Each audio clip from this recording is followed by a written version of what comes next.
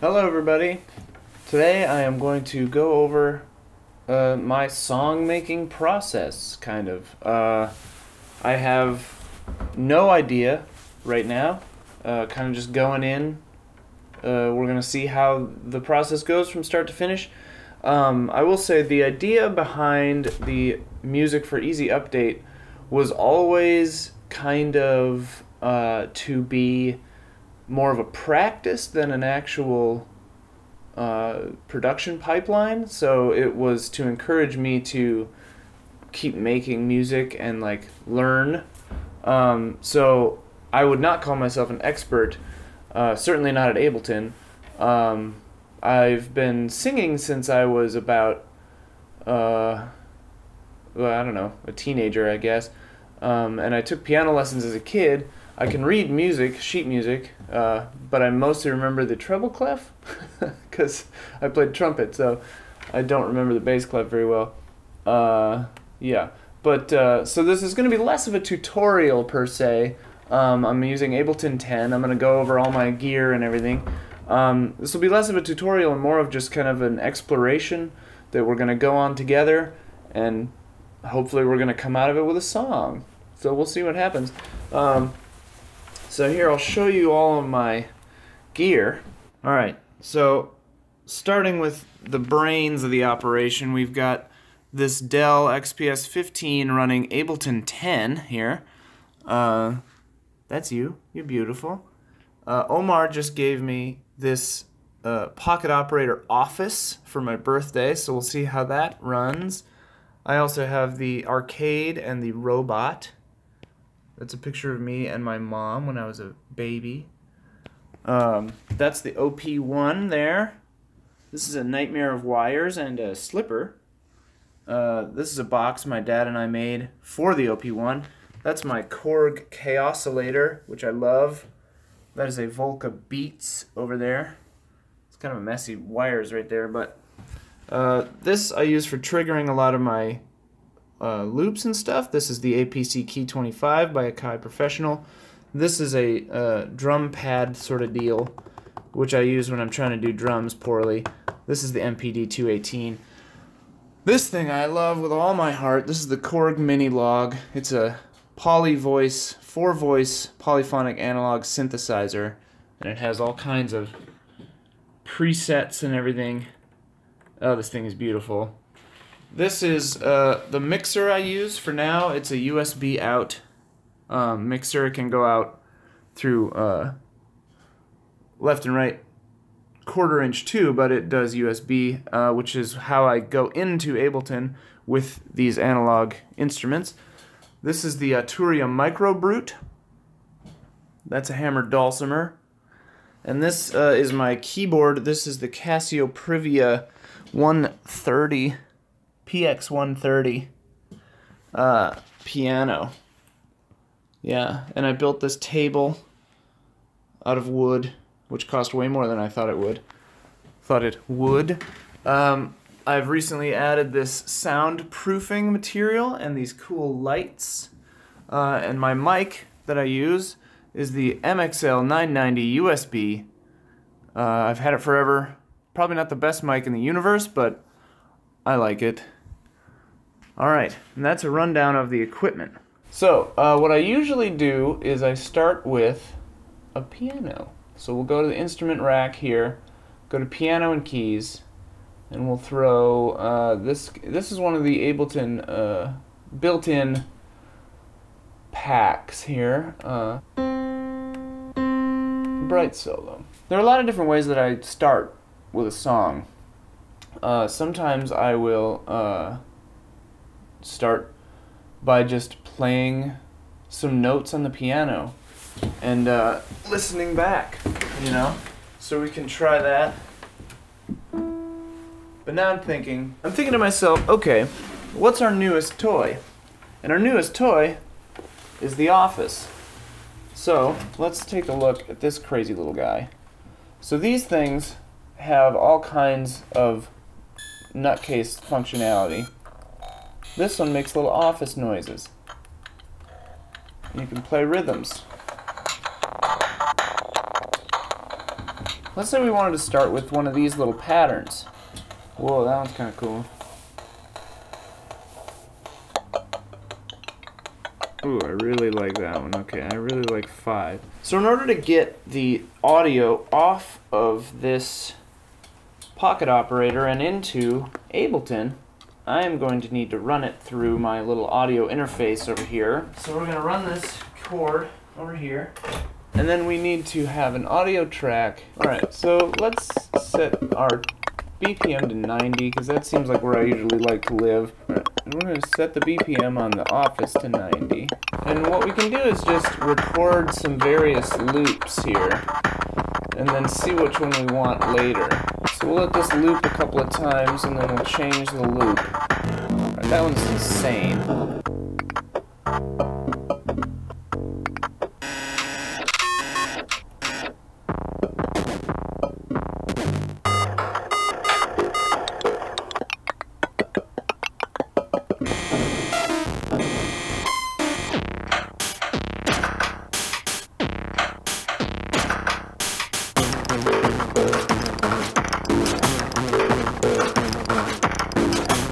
Alright, so those are all the pre-programmed loops in the Office.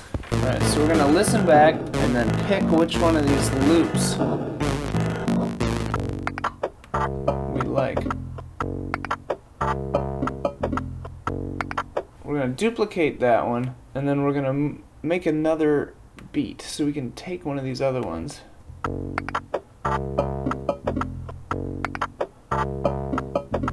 We wanted to start on that little boom, that little low note. Alright, let's say that those are our beats. Okay? And we'll start on this one. And I don't think a piano will probably mesh with this, but let's see.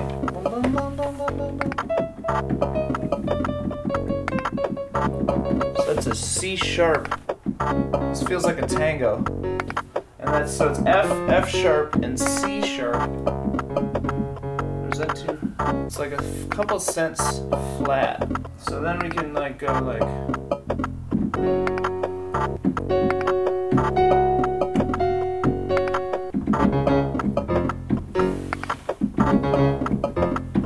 Okay, so it's feeling kind of tango-y. So what we're gonna do is we're gonna just record some MIDI along with this and see how we do.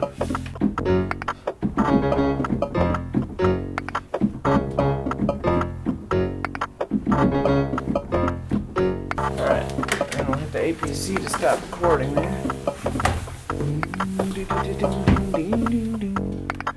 So then you start singing along to your own crap. The beauty about MIDI is that it's just little computer impulses.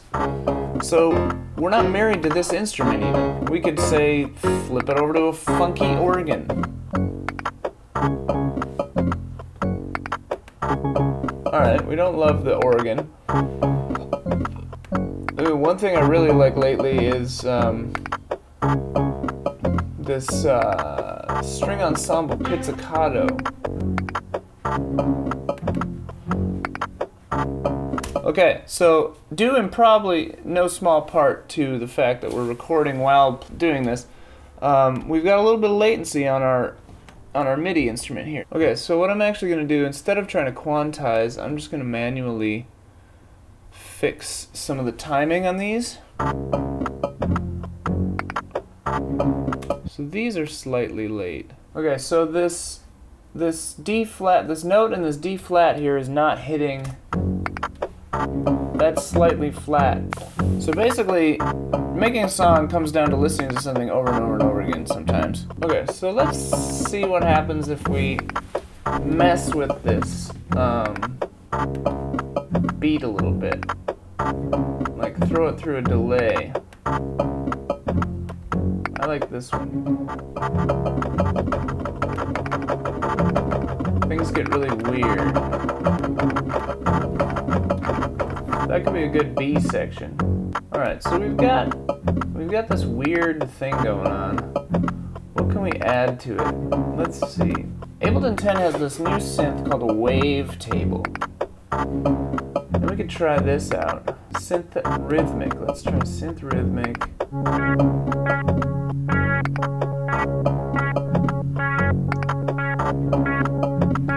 Okay, so that adds a kind of interesting counter rhythm. Let's try it.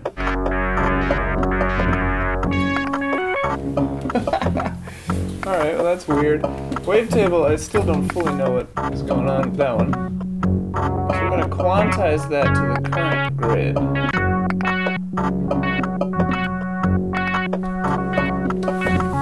Alright, so this is a cool kind of like weird thing, but what I'm feeling like is maybe we want to run this thing through Cloudseed, which is a free plugin that is sort of like the Eventide black hole reverb delay, I mean.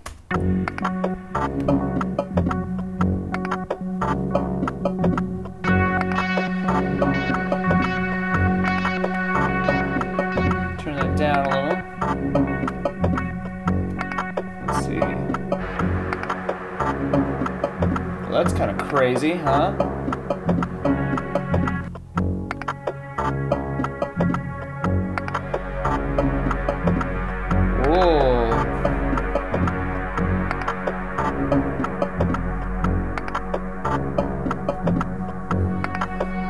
So that makes it like some kind of like Blade Runner pad kind of synth. Let's leave it there for a minute and see what we feel.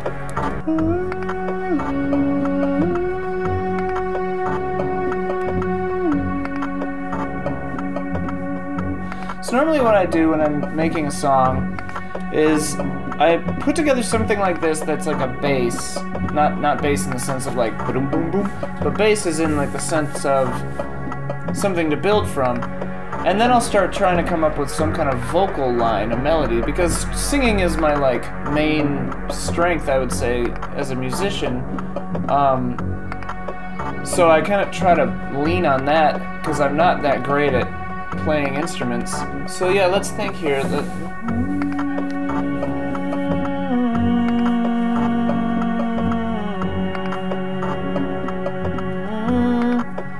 What is that? Blink-182 or Lit or something? So I don't like that.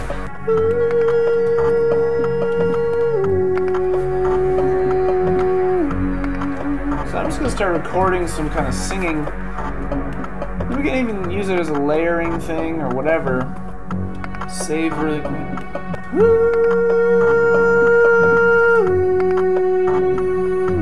Alright, so we're peaking a little here. We'll deal with that in mixing later. I'm not the best at mixing and mastering, you may be able to tell from my output, but I'm learning. I got some cool iZotope plugins to help me. Okay, let's throw Cloudseed on this too, because I like it.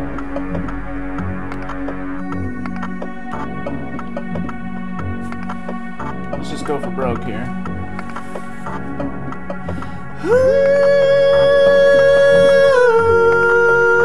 So we want those to start at the same time and be the same length. So the nice thing about starting things off in this kind of loop, now I've forgotten the actual name of this, but the kind of loop based instead of the arrangement mode, because later on when we're laying the song down we'll do arrangement mode, but now we're in these track modes. The nice thing is you can see the lengths of the clips and everything, and you can line stuff up. And you can see our CPU load is getting a little heavier here with all these effects and with the record and everything going, but...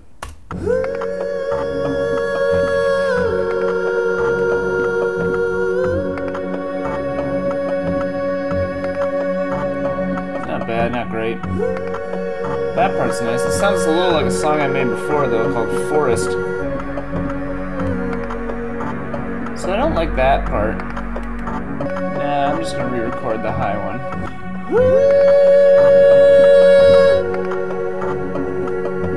So what the hell is this song about? I don't know. Right now we just got some like cool sounding pads and stuff happening. Like I love that low, crazy horn thing that happened.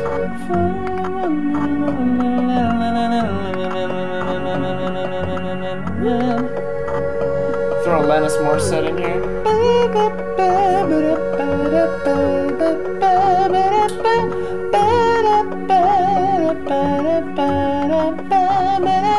Doug. You don't want to make a song that's another song generally. So realizing that Doug fits into this isn't great. Let's, when in doubt, like brainstorm a little more. So this will happen sometimes where you've like got something you like, but you don't know where you're gonna go from there. Then you just kind of brainstorm it out. So what else fits into this? B and B flat, A flat.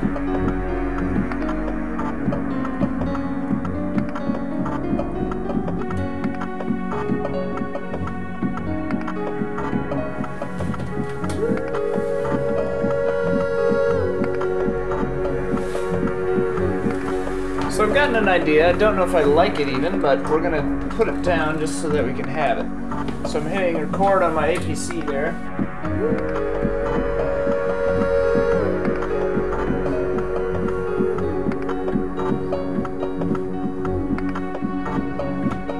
So I got this weird little thing that I just did that I imagine will become a synth in a minute, but let's see, where did we start getting it right? Right around there. Gotta put that on. What does this sound like? This is such a weird song. Let's try putting some other kind of sound on this thing though. Let's try... we've got the, this thing that sounds like a Juno. That one lags a little lag beat there, doesn't it?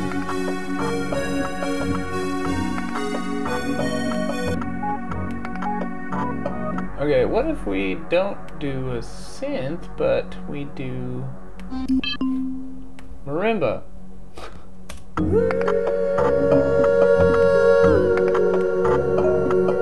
Alright, so now we need to think of some kind of words for this thing. What are we gonna do? It's a bizarre song.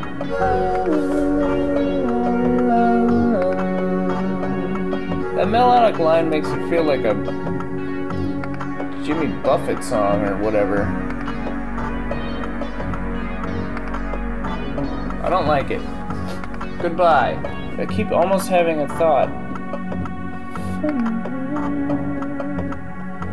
Sometimes you can just sing like nonsense to try to figure out the melody before you have a word, the words, you know.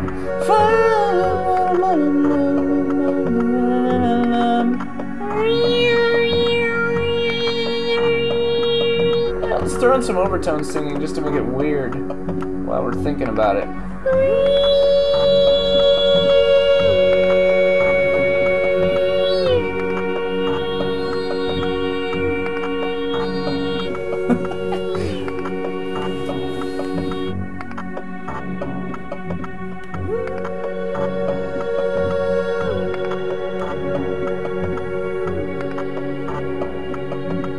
Oh, that delay effect just makes everything sound so cool! Ooh, I have like a Portishead kind of vibe suddenly.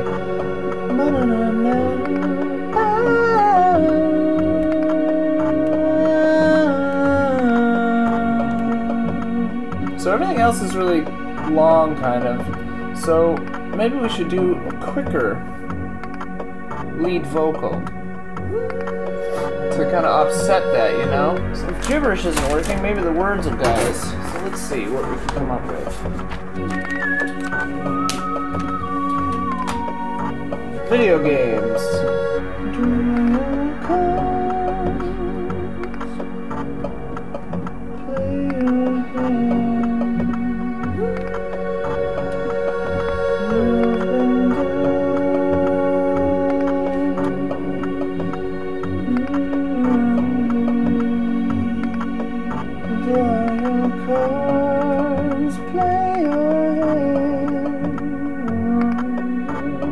No idea. It's kind of a lot of pressure to write a song while you're filming yourself.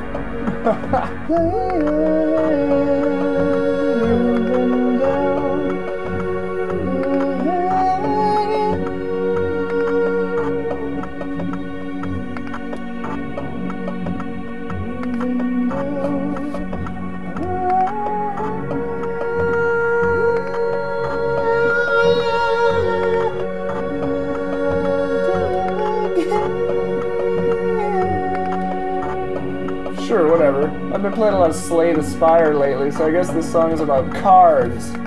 Draw your cards, lay your hand. You've been dealt a raw deal again.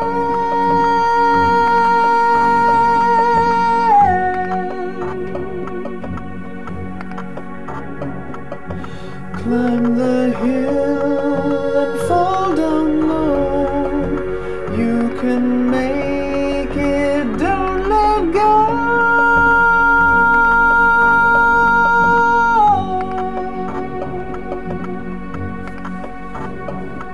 So my music for Easy Update stuff, generally pretty positive, pretty encouraging, I guess. Which is interesting because my stuff in my youth was all real depressing. We've got the beginning of our song. So now we're going to switch to arrangement mode. Things get real crazy. So now we're in arrangement view, we click on that. Alright, so that's already a minute of song almost. So now let's make it shift into something else. So remember before when we tried that crazy delay on this drum and it sounded kind of fun?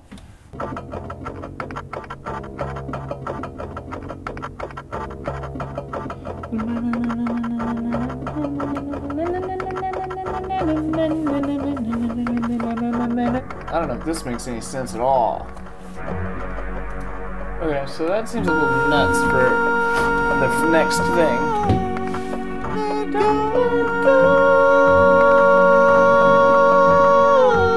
Alright, well, I'm not sure what we want to do next, but I do know I want to do a little harmony for this, so... Raw deal again.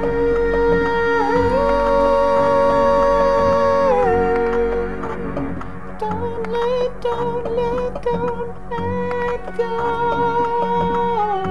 A similar theming to other songs that I've done, but so we really need to fix that D flat on that if we're gonna do that. What if we just let things get really bizarre for a minute?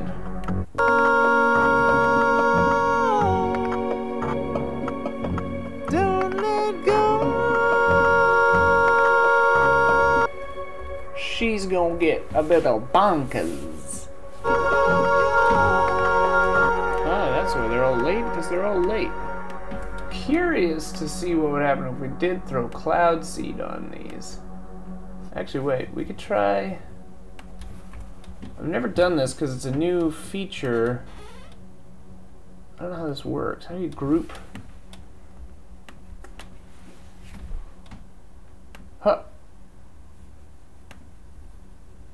Yeah, and then we could throw Cloud Seed on this whole group, I think. Yeah. Save a little processor power.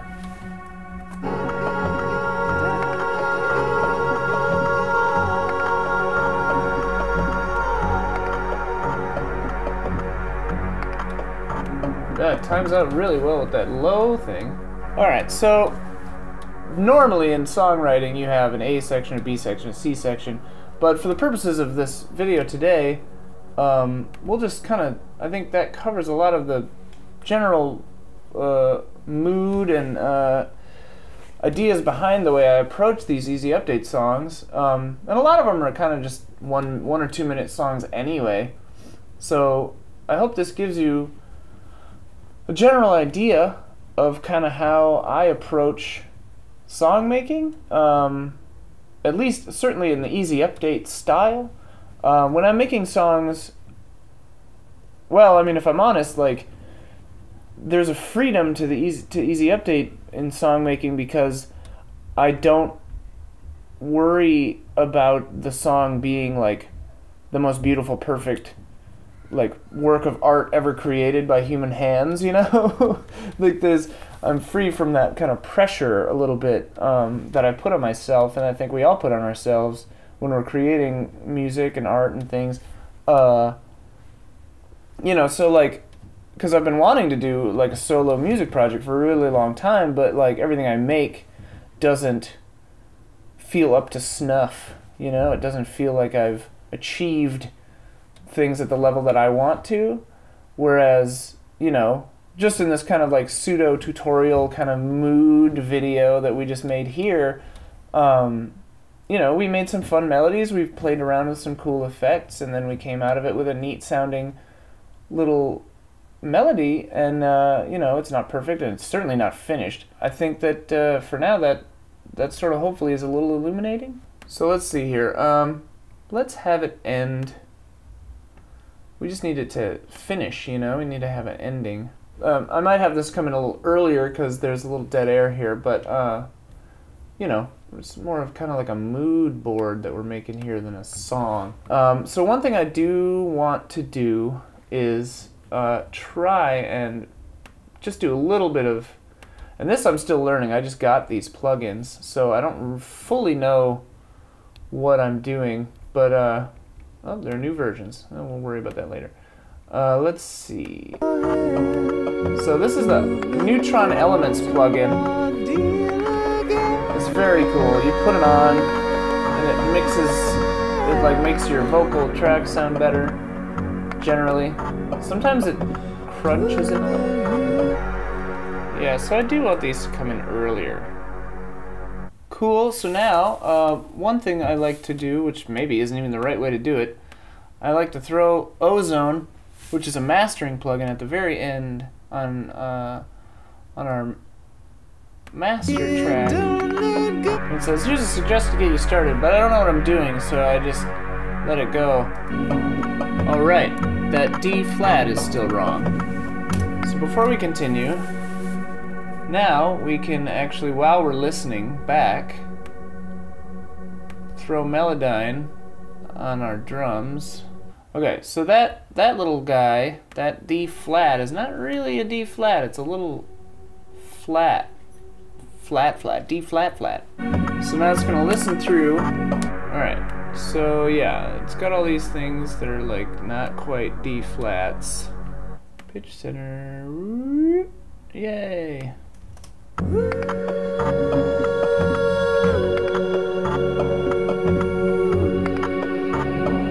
Yeah, so that made that sound better. So things are sounding gnarly crunched in there. So probably we don't need that.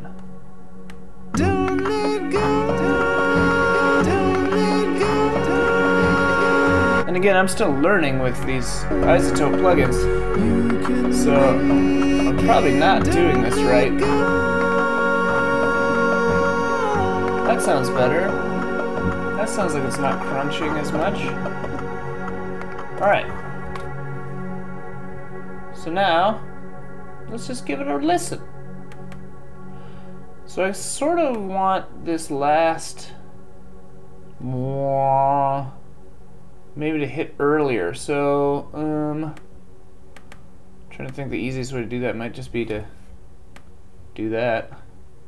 Let's listen to it.